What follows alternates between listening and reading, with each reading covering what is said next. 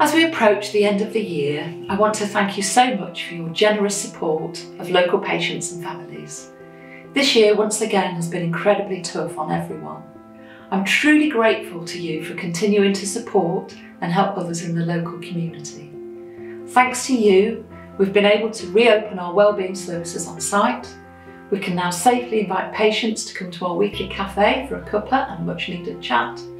Our exercise classes and peer support groups are meeting in person again, and because of your gifts, we are able to offer online options for those who must still remain at home. Your donations mean we can continue to support patients at the very end of life when they need us the most. Our nurses offer care and comfort to them and their families throughout the year. Thank you for making all of this possible throughout 2021. We wish you and your loved ones a merry and safe Christmas. But before you go, our patients, volunteers and staff team wanted to share a few messages of their own.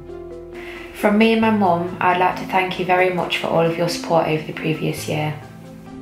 Thanks for your support, it means a lot. Thank you for your support this year.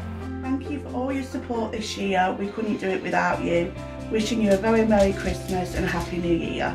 Thank you very much for supporting Treetops this year.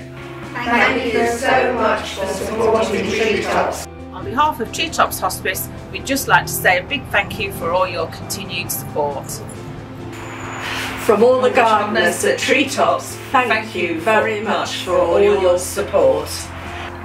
On behalf of the Hospice at Home team, thank you. Thank you everyone so much for all the support that you've given us over this last year. Thank you.